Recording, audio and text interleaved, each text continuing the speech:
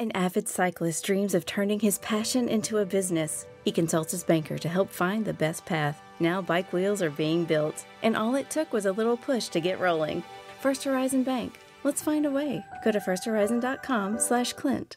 Today's show is brought to you by ExpressVPN. Protect your online activity today and find out how you can get 3 months free at tryexpressvpn.com/space. That's tryexpressvpn.com/space for 3 months free with a 1-year package. Visit tryexpressvpn.com/space to learn more. 15 seconds. Guidance is internal. 10, 9. Ignition sequence start. Space Nuts. 5, 4, 3, 2. 1, 2, 3, 4, 5, 5, 4, 3, 2, 1. Space Nuts. Astronauts report it feels good. Hello once again, and thank you for joining us on Space Nuts, a podcast dedicated to the stars. Not of Hollywood, but of heaven and, well, Earth too, because we look at them from here. And joining me is my partner in crime, one Fred Watson, astronomer at large. Hello, Fred. Good morning, Andrew. How are you? Oh, sorry. This is a non-time specific event, isn't it? So good day, Andrew. How are you? Yeah, hello works. Hello. Yeah, all right. Okay. Let's rewind that. Rewind, folks. Hello, Andrew. Nice to talk to you again. You too, Fred, as always. And today we've got some really interesting topics, a couple that have been sent in by listeners of Space Nuts. We'll get to those shortly. But we're going to look at the situation with a galactic superstorm. This is a storm that rages in the centre of our galaxy. But what's really fascinating about this is we have an Earth-sized telescope now that might just give us our first actual glimpse of a black hole. We talked about that not so long ago and how we know they exist, but we've never seen one, and that prompted a lot of questions. Well, now we might be able to.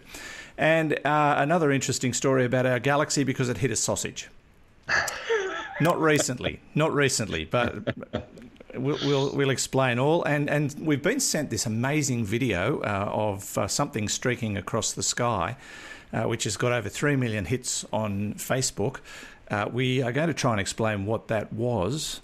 And the chestnut that we've discussed a few times over the years, Fred, and it's back again, a direct question about the division between spending money on astronomy and or poverty. Which way do you lean? That's a tough one. We'll get to that. But first of all, Fred, this galactic superstorm at the centre of our galaxy that we hope to be able to look at through an Earth-sized telescope, this sounds rather extraordinary. It is, actually. And in fact, the looking has already been done. What's happening now is that the scientists who've done all that are working on the data to actually bring this clutch of radio telescopes, which is what they are, spread all over the Earth, into to the signals from them to bring them into a kind of coherent picture of what their target is. And that's the superstorm, exactly as you've said.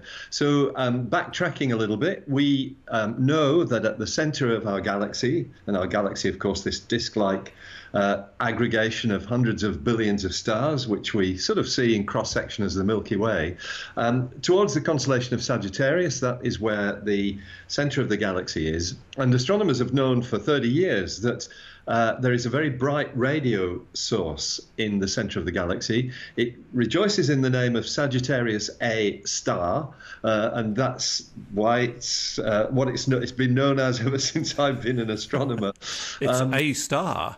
Yeah, well, A star, yeah. It's a capital A and an asterisk, actually, but it's usually called Sagittarius A star. And I think that distinguishes it from something else that was called Sagittarius A, which isn't the center of the galaxy. Right. So Sagittarius A star, a very bright radio source. We've looked in that direction with telescopes over many decades, including with infrared telescopes which penetrate the dust between ourselves and the galactic center and allow us to see stars orbiting around what looks like nothing, but this is in the infrared spectrum, but what they're actually orbiting around is a black hole. And we can use the way those stars orbit to measure the mass of the black hole.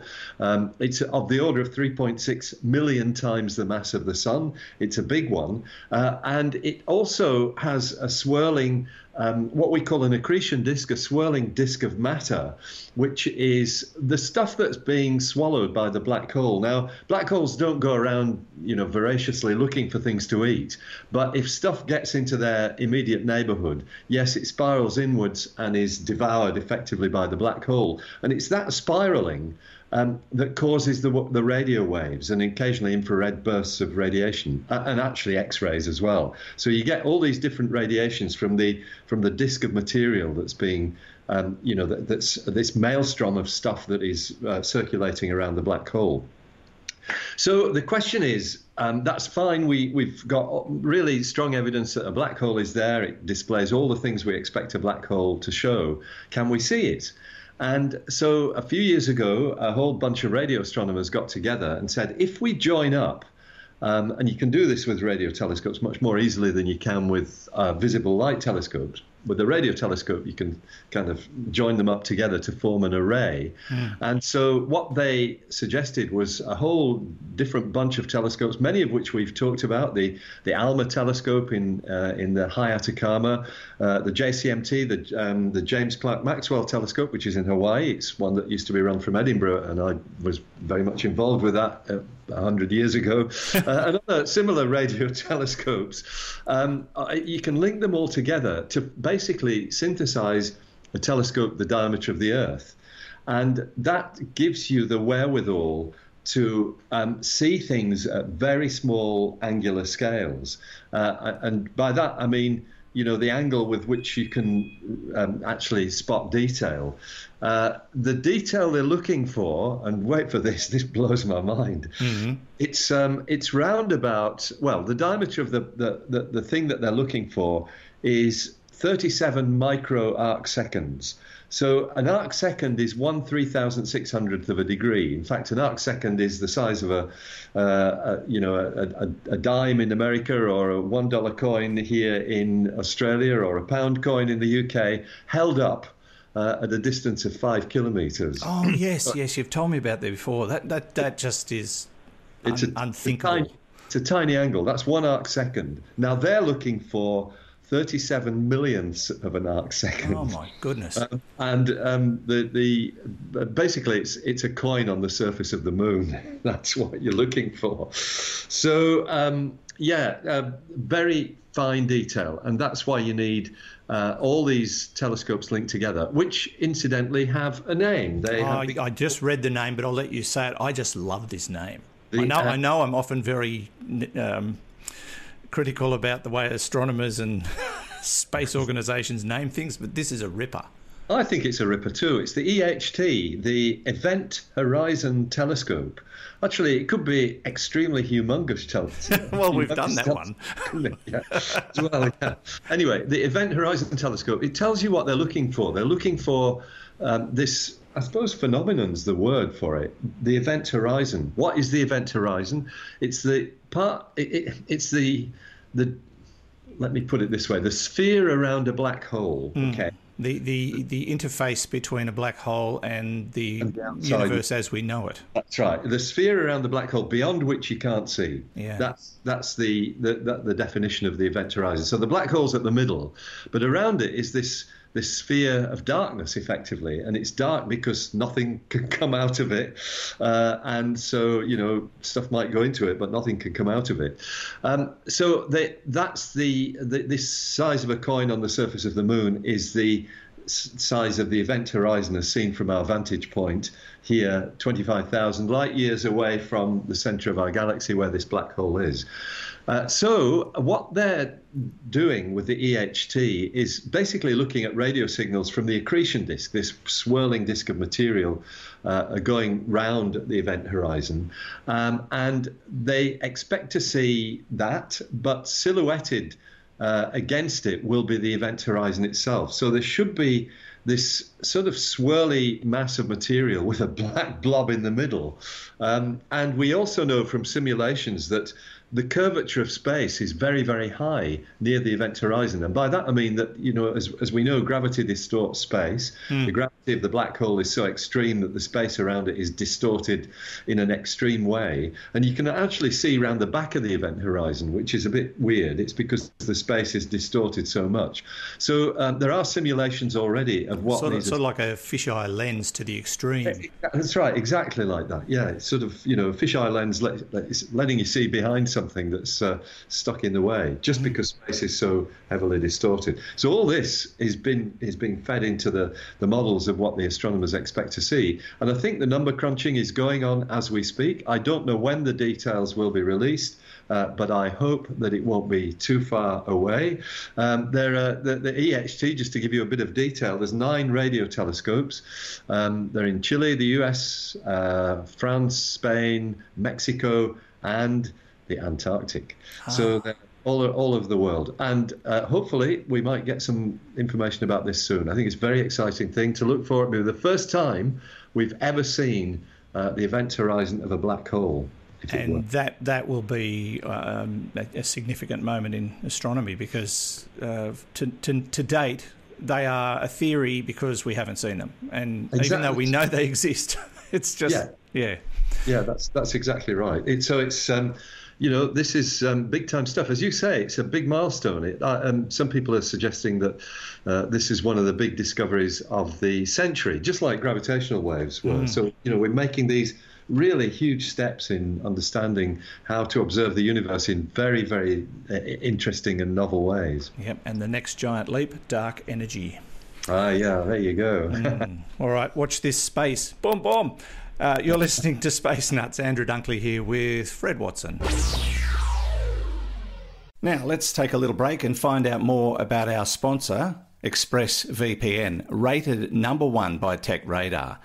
This is the one I use. I've been using it for a couple of years and I love it. When I joined ExpressVPN, they were brand new to the market, but I read a lot of reviews and did a lot of comparisons.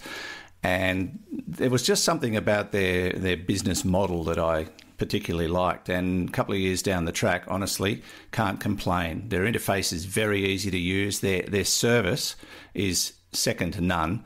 I've had to contact them a couple of times about certain things that I wanted to do, and they were brilliant. So you may be wondering why I do need a VPN at all. It's all about privacy. Do you really want big tech companies, governments and others knowing what's going on with your online activity? Even if you're having nothing to hide, it just feels downright creepy. I think you'll agree. And governments are getting more and more interested in what you're doing every day. And so, protecting your privacy is what VPN is all about. And how often do you run across websites that you want to get information from only to find that they're geo-blocked? This is becoming an increasing problem, but ExpressVPN solves that problem for you. Now, if you go to our special URL, you'll see quite a list of things this service can help you with, things you may never have thought of before. As I say, it's the one I use, secure, fast, and it just works. So protect yourself online today and find out more about how to get 3 months free at tryexpressvpn.com/space. That's tryexpressvpn.com/space for 3 months free with a 1-year package. Try expressvpn.com/space to learn more, and you'll find the link details in the show notes and on our website. Now, back to the show. Roger, you're loud and clear here also. Space Nuts. Now, Fred, we're going to talk about a collision that was probably cataclysmic. No, probably not. Our galaxy hit a sausage. This happened about 10 million years ago, so nothing to worry about. We're not going to get rained in pork or anything like that. But, I'm guessing that they're describing the shape of something we hit as sausage-like. Exactly so, that's right. And this is a very nice piece of work that's come from astronomers using data from the European Space Agency's Gaia satellite, the spacecraft that is accurately measuring the positions in the sky of something like 1 billion stars. That's it's a quarter of a percent of the whole galaxy. That's pretty good. The idea of Gaia is to, as I said, to determine the positions of these stars with accuracy that's kind of not that far different from what we've just been talking about. They're measuring micro-arcseconds with Gaia, but these are positions. It's not looking at the details of objects on that scale. It's the positions of these objects. So they know them very, very well, the stars, up to 1 billion stars, and not only that, but because you can see the positions of these stars so accurately, you don't have to wait long for them to have moved, the stars that I mean. So the stars we know are swirling around the center of our galaxy. You don't have to wait long, maybe a year or two, when you're observing with Gaia, to see that they've changed their positions in space. And what that means is you can measure the motion of the stars. In fact, it's only one component of the motion. You and I have talked about this before. Yeah. It's what we call the transverse component. It's in fact, the technical name is the proper motion. It is the motion of the stars across the line of sight. So the motion apparently on the sky. But that's still one component, and you can do a lot with that. The astronomers who've done this work, actually there are 5 papers in that very esteemed journal, the Monthly Notices of the Royal Astronomical Society, and another one called Astrophysical Journal Letters, both very, very familiar to astronomers. They're where we publish our top-ranked data. So these papers have basically looked at the first analysis of some of the Gaia data. One of the things that has popped out of this comes from astronomers based in Cambridge and elsewhere, is evidence that about 10 billion years ago, which is actually a long time ago because our galaxy is only about 12 billion years old. Yeah. There was a collision with another smaller galaxy, and we know that this has happened throughout the history of our galaxy. We see the evidence of that from many of these large-scale surveys, including the one I was project scientist for back in the early 2000s, the RAVE survey. We've seen evidence that our galaxy has gobbled up smaller galaxies. And how do we see that evidence? Well, there are all these stars circulating around the center of our galaxy, which have similar orbits. The stars themselves are basically the remnants of the galaxy that's been gobbled up, but it has been torn apart. It doesn't just get digested, it just gets ripped apart in a way that you can still see the fossilized motion of the original galaxy. So it's technically still here. It is, that's right. In a way, it's still here. It's still recognizable by the motions of the stars that were originally part of this external galaxy, but are now part of our galaxy. And that's what this recent work has demonstrated, that a very large dwarf galaxy, still a dwarf galaxy, but very large, collided with our galaxy about 10 billion years ago. And because of its shape, it must have had a particular size and shape. It actually is being called by these astronomers the sausage, because it is sausage-shaped. I'm looking at a photo representation from an article about this, and they've gone with space doogie. Yeah, they have too. It's not actually, I don't find that the most appealing sausage, I have to say. No, that's assuming it is a sausage, and if it's not, somebody really needs to think about their diet. That's right. Anyway, yes, a sausage is certainly depicted on the article that Andrew is looking at. There isn't actually a depiction of the sausage, at least not one that looks like a sausage, in the journals, the monthly notices of the Royal Astronomical Society. That's a relief. They drew the line at that, that's right. But it was sausage-shaped, and it actually must have been quite big, because the stars that made it, as the astronomers who did this work point out, they're moving in radial orbits. So what that means is that, if you think of our galaxy, we think of the disk of the galaxy with stars swirling around the disk. It also has a halo, and the halo is a much more rarefied, and by that I mean empty, region around the galaxy. It's kind of spherical, but there are stars in orbit there. We call them the halo stars. They are very ancient stars usually, and they're where you look. It's these stars where you look to find the remnant debris from galaxies that have been eaten up by our own. And so what the astronomers are pointing out is that in the halo, there are all these stars whose orbits are not not circular, but almost like a straight line going backwards and forwards through the center of our galaxy. And that's what will be called a radial orbit, because it's radial, it's along a radius of the galaxy. And there are many, many stars with these radial orbits, and that's why the scientists can estimate that this was a fairly massive dwarf galaxy, and that it also had this weird shape of a sausage. Yeah. Pork, I don't know. I prefer pork, I think. I'm Australian, so beef sausages, thank you very much. Yes. But I suppose the interesting thing is that this is not a one-off. These merging galaxy situations are ongoing. They happen super slowly, and as you and I have discussed before, we are going to see this, well, not you and I personally probably, but this is going to happen again with Andromeda. Yeah, that's right. Only Andromeda is a galaxy that's slightly bigger than our own. So this is no minor dwarf galaxy that's going to be accreted. This is a big one. And yeah, this will be the collision to end all collisions. It'll happen in about 3.5 billion years. Put it in your diary, as I always say. You've got to be warned about these things. Stick it in your smartphone so that it gives you an alert when it's about to happen. The trouble is, we won't really, I mean, our distant descendants, if they last that long, will not really see that much difference. The sky will certainly change, because when the merger takes place, the stars in our galaxy and the stars in the Andromeda galaxy will basically pass between one another, because there's so much empty space out there.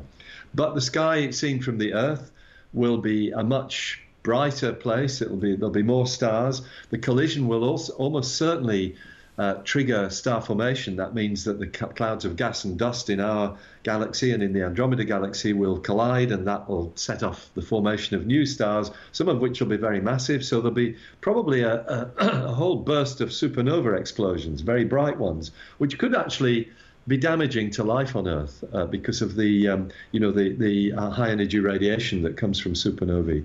So it could be a difficult time, even though it's unlikely that our sun will collide with an Andromeda star. There might be, the solar system itself might be disturbed by gravitational interactions too, but that's less likely than this burst of new star formation. Great stuff, and yeah, it's in the stars. It's going to happen. Yeah, and in super slow motion, but it would be fascinating to witness. But it'll take a million or so years to unfold. Yeah, we ain't there yet. So no, we ain't there yet. We'll just have to be patient. You're listening to Space Nuts. Andrew Dunkley here, Fred Watson there. 0G, and I feel fine. Space Nuts. Lastly, Fred, a double whammy from our listening audience. We've got a couple of things to cover. One of them is a video that's going absolutely crazy on the internet because somebody filmed something rather extraordinary, and I think you know what it is. And we have a question about the age-old chestnut, astronomy versus poverty. Where should we spend our money? We'll get to that shortly. This first one comes from Justin Andrews, who spotted a Facebook video post by a fellow named Matt Williams. Matt posted this on the 29th of June, sitting on his balcony. He thought it was a shooting star, but it lasted too long to be a shooting star. This video lasts 4 minutes, and even then the event hadn't finished. Whatever it was still well above the Earth at the time. So Justin says, "Hi there, Dr. Watson. Any chance of an ID on this? Fireball as per previous podcast discussion, or maybe space junk? Best wishes, and apologies for the language in the initial post," because the guy who posted it went, "What the bleep is this?" And it's probably a good question. So over to you. It is. So let me just describe what this video shows. And as you say, it goes for 4 minutes. Basically, there is a bright object in the sky. which suddenly develops a tail of material coming from it, and then kind of moves on, and then another tail of material comes, which is clearly much bigger than the first one. And what happens is that is then distorted into some very, very weird shapes, whilst the bright spot of the object itself, which is now kind of immersed within this strange tail of material, heads over towards the eastern horizon. And there's a clue in that because this was filmed at 5 a.m., I think, somewhere in the USA. I'm not sure where it was filmed, but it's somewhere pretty warm because there are sounds of crickets and things on the soundtrack. And it's heading towards the eastern horizon because you can see the dawn, the light of the dawn in the sky. It's very, very good footage. I have to say that this it looks as though it was filmed with a phone. A smartphone, but it is brilliant because it shows exactly the details of this really strange phenomenon. It's not a fireball. A fireball comes in at 30 kilometers per second at least and vaporizes within a fraction of a second. Yes, it lights up the whole landscape because that's what they do. That's why they're called a fireball. But it's basically a football-shaped sized bit of space debris, and that's natural space debris coming in at that speed, which burns up almost instantaneously and causes a very bright, sometimes a trail as well, an orange or greenish trail. The greenish comes from excitation of oxygen in the high atmosphere. So it's not that, because this thing takes a sedate 4 minutes or so to go across the sky. Yeah. What I think it is, and I've been trying to find out the details because these things are all recorded, but I haven't got there yet. I'm pretty sure this is a spacecraft venting something. It's either venting fuel or it's possible that it's venting water. Because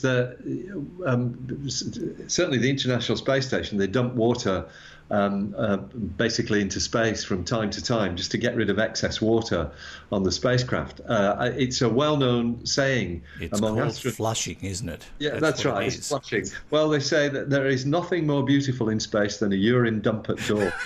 And that's because... Gee, we're really going down the gurgler this week. Space doogies and... Yeah, that's right. Yeah, that's because what happens when you vent water or fuel actually into space, it's effectively the same thing. What is a liquid under pressure, as soon as it hits the vacuum of space, it freezes and becomes, basically frosted particles, condensed bits of ice, and so you get this huge cloud of material that's sort of pushed out by spacecraft. So I am pretty sure that what we've seen in this footage is a spacecraft probably venting fuel. My task to find out which one it was, which I only started yesterday afternoon when you sent me the note, has failed. I'm not yet sure which spacecraft that was venting, but that I'm pretty sure is what we're seeing here. In particular, the spacecraft itself continues beyond towards the horizon, being illuminated by the sun at those high altitudes, because it's clearly much higher than the Earth-based images are being taken at. That's why it's shining, because the sun's lighting it all up.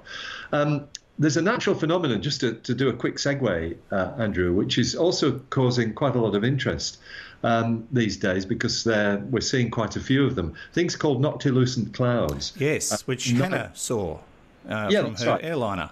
Indeed, recently. that's right. Yeah, night shining clouds. And they are... basically, they're frosted meteor smoke because the debris of meteors, which is the kind of smoke left behind, but they get condensation on them, which is frozen. So it's a similar sort of thing. Basically, you get these clouds of very almost ethereal-looking shapes in the sky, and this is similar to that, but it's human-made rather than natural. So, what will happen to that stuff? It just basically, it's in the atmosphere. It is over time. It just gets distributed evenly throughout the atmosphere and becomes dust. Sometimes some of that stuff falls to Earth. There are things called Brownlee particles, which were recorded decades ago. Sorry, what are they called? Brownlee. That's the name of a person. Yeah, Brownlee. That's unfortunate. LEE, yeah, it is a bit. Brownlee particles are a space debris which are found in the bottom of oceans and things of that sort. So basically, when astronauts pee, we get covered in it. Brown pee, yeah. No, it's not. This is natural stuff. It's nothing to do with astronauts. Not sure I believe you. Anyway, what I'll try and do is get that video posted or shared on the Space Nuts Facebook page so people can take a look at it if they'd like to. But I'll give you a language warning right now. The fellow was astonished to see this because he said, I only ever see this beep on Facebook, on social media, then they can see it for real. But I hope I did the accent okay. But we will see if we can get that on our Facebook page for you to have a look at. Now let's move on, Fred, to the very next question, and this comes from I think it comes from Matt as well, does it? No, different Matt. This is from Matt Jones. Hey guys, I only just discovered your podcast this week. Sorry about that. And I've been loving it. I've spent every moment in the car this week binge listening to all your episodes. I was rapt about it being an Australian event, an Australian podcast too, as I'm based in Adelaide. Sorry about that too. I do have a question for you guys. I'm both a space nut and an anti-poverty activist, and I find these often conflict. I'm passionate about discovering our universe, physics and human spaceflight, so much so I even burnt out a CPU with a SETI at home once. That's really working hard. My partner's buying me a telescope for Christmas as well. As we all know, when it comes to space exploration and especially human spaceflight, nothing is cheap and sizable investment of public money is needed. Now, this is where the conflict happens. I would love to hear that our federal government is making a spaceflight program, a human spaceflight program in our new space agency, but this would take a massive pile of money out of our budget that could be used for Australians in need. I'm struggling to justify supporting huge investment of public money in these ventures when I know it could be put into programs such as public housing. I work with people in poverty all the time, and I know these resources are very much needed. I do too, Matt. In my day job, I work for the Salvation Army, so I know where you're coming from. So I was wondering if you guys could put to rest this conflict. Over to you, Fred. Yeah, it's a great question. Look, and I'm going to preface it by telling Matt that I actually really like Adelaide. So forget Dunkley's comments there. But it's a question that actually I too wrestled with when I was a university student. I really had problems with this. How do you justify, because I was studying astronomy, how do you justify studying something that apparently is useless when you really perhaps see a world surrounding us that has all kinds of problems, which include things like poverty? And the answer is, I think, one that there's got a couple of aspects to it. One is, first of all, why do we do this stuff? Why do we do things like astronomy and exploring the planets, so that the NASA programs and things of that sort? First of all, I guess it's driven by curiosity. Certainly in astronomy, we want to know about things. That has some benefits. One is that it inspires upcoming generations to look at science. It inspires people. Nothing inspires people so much as space. It makes them think about the universe, the way the world is, and perhaps leads to them becoming doctors or other people whose benefit to humankind is immediate. So that the educational aspect is one. There are spin-offs that come from these ventures.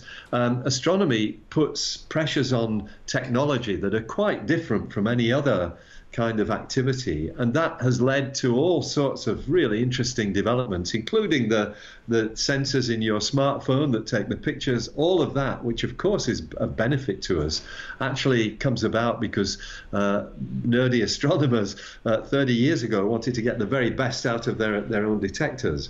And there are other spin-offs as well. Wi-Fi is one that's commonly mentioned.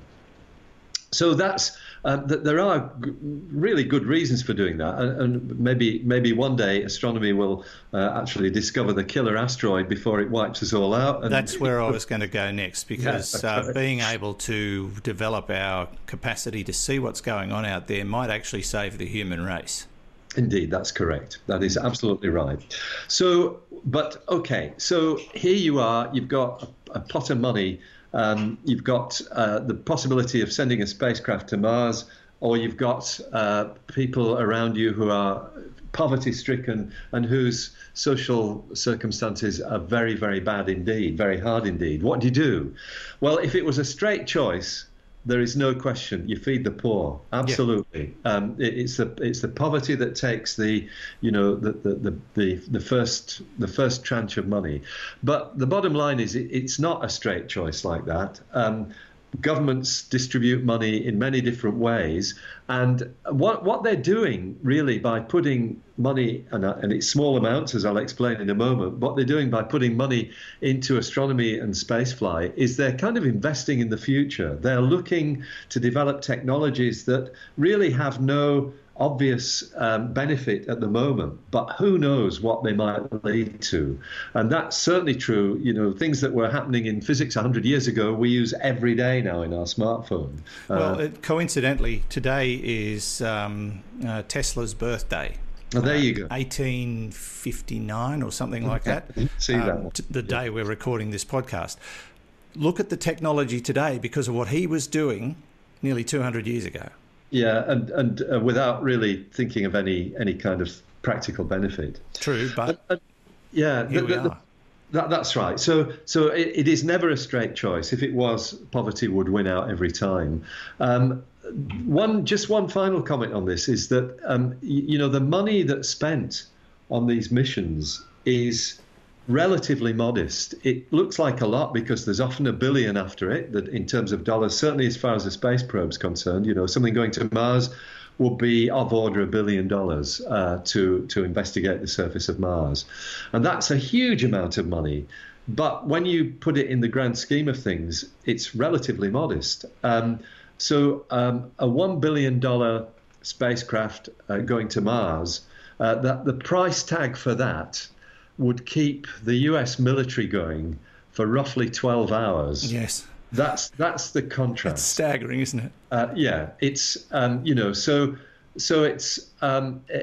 it's a lot of money, but it's still relatively modest when you look at the overall budgets. So I kind of rationalized all that. I feel a lot more comfortable with being an astronomer now than I thought I would be when I was 21 years old and studying astronomy in Scotland, because I did wrestle with all this. But the answer is pretty clear.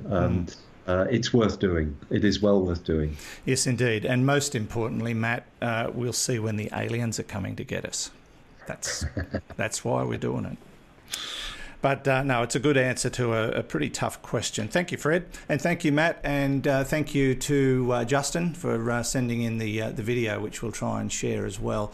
That's it, Fred. We're done for another week. Always good to chat, and I'm glad we managed to sort out a few more questions. Great pleasure, Andrew. Always good to talk, and we'll speak again soon. That's astronomer Fred Watson, who joins us every week here on Space Nuts. And from me, Andrew Dunkley, thank you for listening. Don't forget to share us on Facebook or whatever platform you're using. And we will catch you next week on Space Nuts. Space Nuts. You've been listening to the Space Nuts podcast. Mission complete, Houston. Subscribe to the full podcast on iTunes, Audio Boom, and Stitcher, or your favourite podcast distributor. This has been another quality podcast production from Bytes.com.